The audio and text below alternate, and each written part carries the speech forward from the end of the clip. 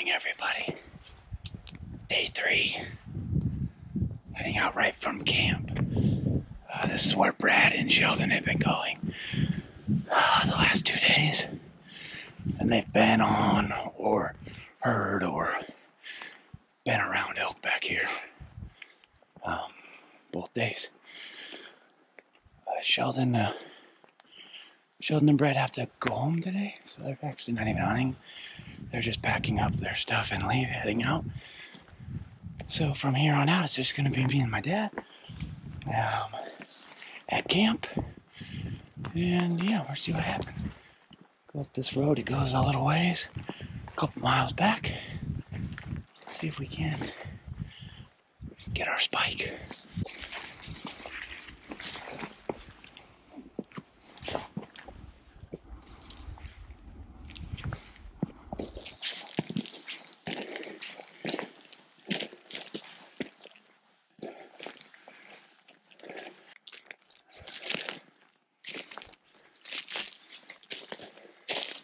Alright, Joel, we hiked up the mountain.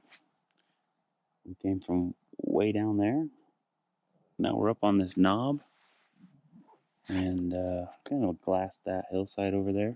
Everything's way out of range, but if I can at least locate some elk over there, then this afternoon or whatever, we can go after them or whatever. So, or later on, just know like, hey, there's elk on that hill too. So, anyway, just gonna sit here and glass for a minute. And we're gonna work our way down the backside of this knob and back down the mountain and back to camp, basically.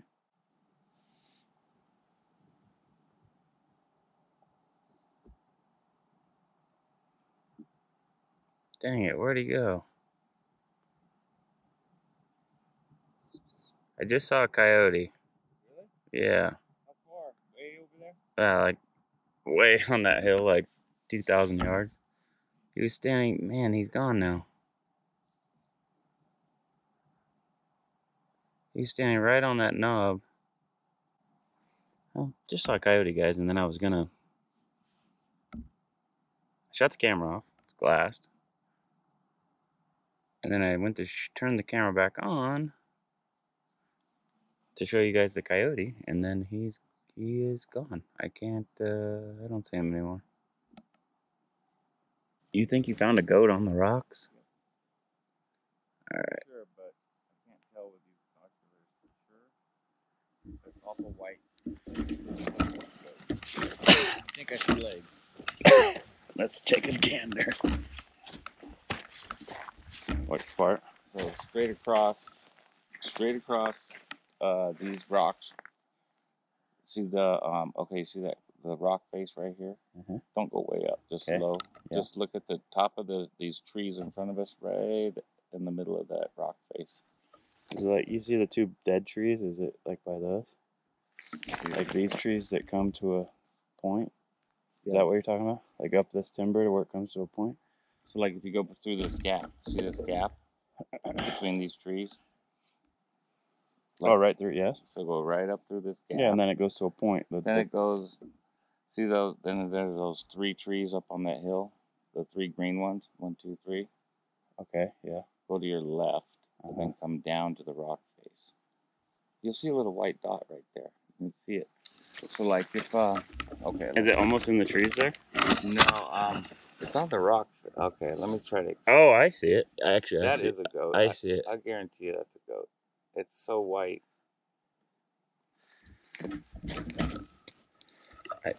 It's on it's on this side, like of that gap right. Yeah, where the left. On the left. Yeah, you see that white dot? Yeah, I see the white. I'm pretty sure it's a goat. Pretty sure it's not. Yeah.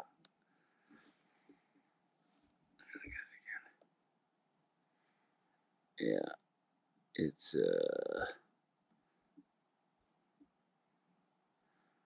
I gotta make sure that's the right thing, but it looks like just the top of the tree. Oh. Yeah. Here. Can I look? Yeah. Just to make sure we're looking at the same thing. Yeah. I'm pretty sure it's just the top of that tree. And I can move on. I might not even be in the right spot, but that's really hard to explain. Yeah, you're on it. That is a goat. That's a tree goat. That's a tree goat. Good eye. It does from here just look like a little white dot, but Figured it was. Because it's so white. it is pretty white. That's what it would look like on the rocks. It would look white like that. Yep. Not a goat.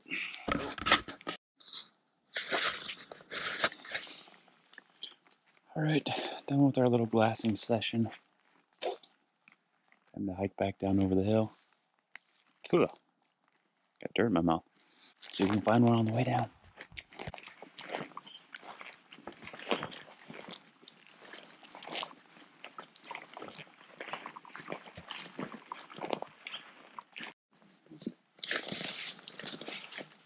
All right, y'all, made it back to camp.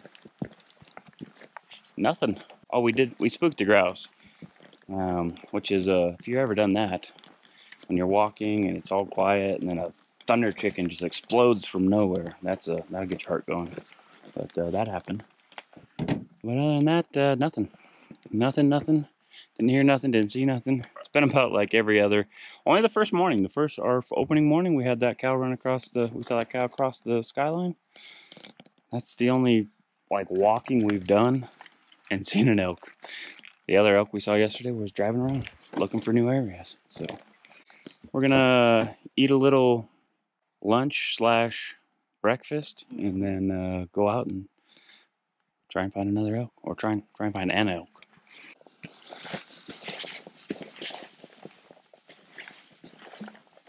All right, y'all. Brunch break is over. 2 o'clock. Going for these afternoon elk. Hopefully they finally show themselves on one of our walks. If not, still a fun nature hike with the muzzleloader. So, right? It's a good gun hike. Good gun hike. Yeah. Muzzle hike. Yeah. I like it.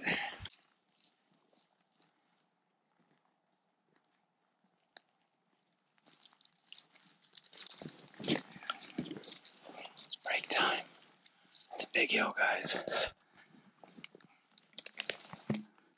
You can't tell in the camera. That doesn't look very steep, but it's steep. It's uphill. Both ways. No. It is steep. Like everything over here that we've hiked, you just climb mountains. And, yeah. So, we're just going to sit here and breathe for a second. Found a moo cow. I wish the elk would stand like that. Not a spike.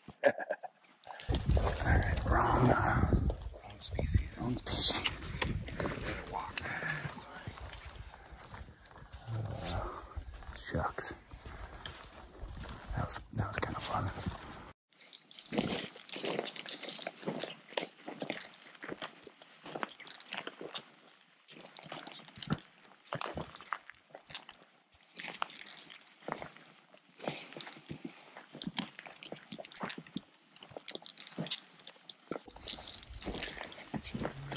Taking another break before we head back down.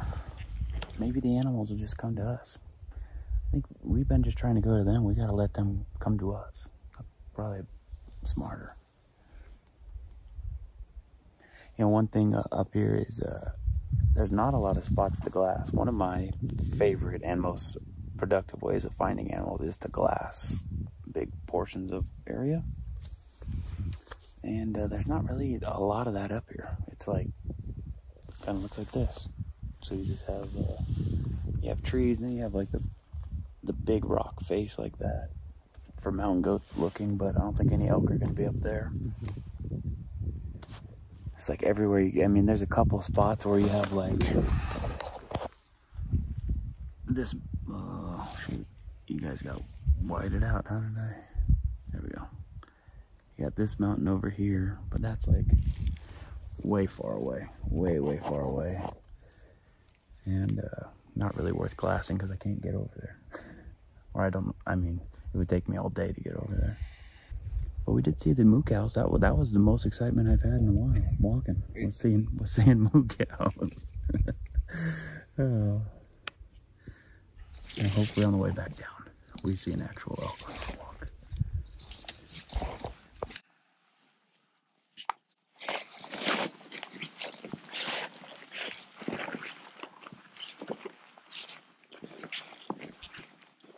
All right, guys, another nice hike with the muzzleloaders.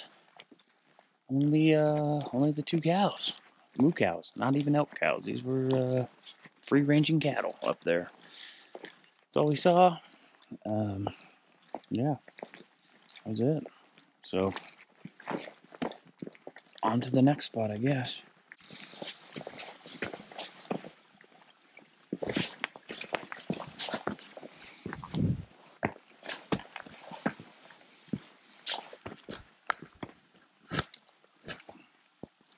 All right, y'all.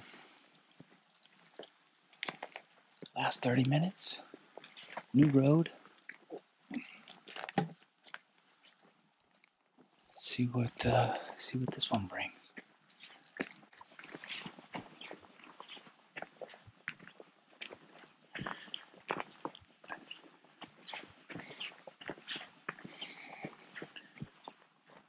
Oh, right there. Dad, right here. Come right here.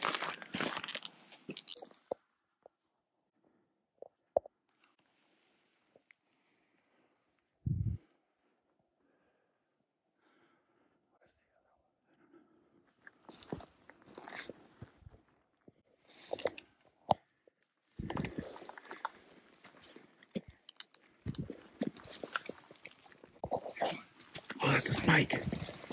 That one's a spike. He's gonna cross the road. Get up there. They're gonna cross.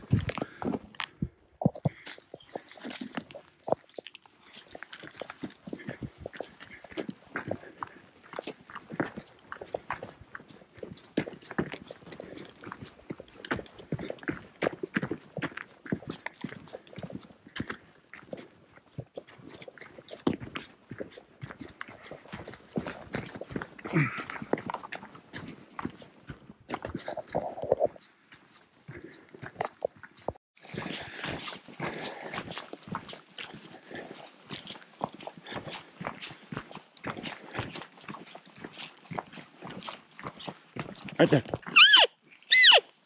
Went up that hill. I just saw him. That was a spike. He just went up that hill. He just crossed to the left. Up there.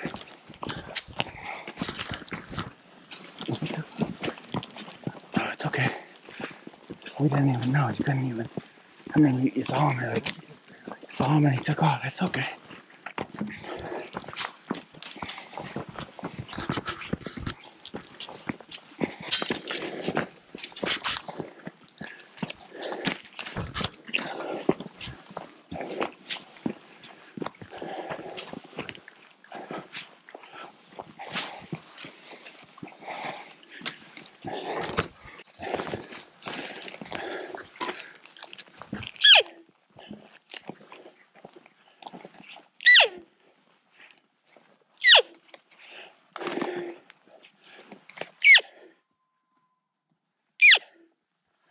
Just bugle.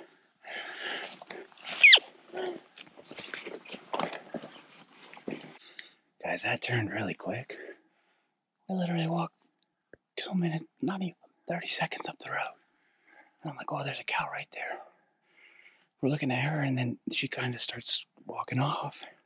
And Dad's like, where's the rest of them? Looks to our left, move just a little bit to the left. He's like, there they are. And they turn as soon as they kind of start spooking, and one of them's a giant spike. I mean, he had to have like 4-foot spikes. They were so tall. Anyway, but he didn't stay there long. I mean, he just booked off, so Dad couldn't get a shot. Oh, that was crazy. That got western real quick. Well, finally walked the road and found some elk. That was cool. How much time do we got? Let's see. 36, like 13 minutes. That's it? Yeah.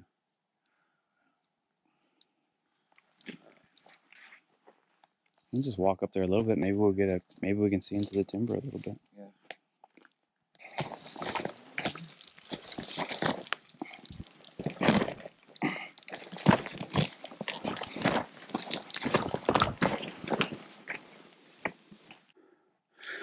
We got elk over there on that hill, guys. Oh,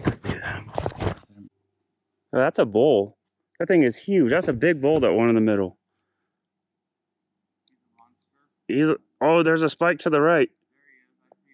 That's not the same spike. That spike to the right is not the same spike that we. But that's a big bull. That we got a different herd. This is not the same herd. There's a spike in this group over here. They're like 600 yards away. Giant bull. I mean, a really nice bull, like a nice really nice 6-point. A spike, but he's just like your average, like, I don't know, 2-foot spike. Not the same. I'm telling you, the one that we saw, I don't know if I got him on camera, but he had like literally 4-foot spikes. They were so tall. Finally found the elk. This is how I expected it to be every time we walk, is to walk a road and find elk like that. All right. Daylight is fading fast. To get to those elk over there, I mean, it's probably a half mile, maybe a mile, to loop around to where they're at. We just wouldn't get there in time. It's funny, guys, because we left that last gate, and I wasn't really sure where to go. And Dad was like, "You want to go to that gate?" And I was like, "No, there's probably somebody there." And we don't really have that much time. He's like, "Well, let's just go look." I'm like, "Okay." So then we go drive up here, and like I told you, I was like, literally a minute, 30 seconds into walking down here, we get on those elk. And then we just found another herd. That's 2 herds back here. That's awesome. All right, that would be cool to get that. That is one of the biggest spike elk I've ever seen. Yeah, I'd like to get him. Yeah, that's a mega spike. He is huge.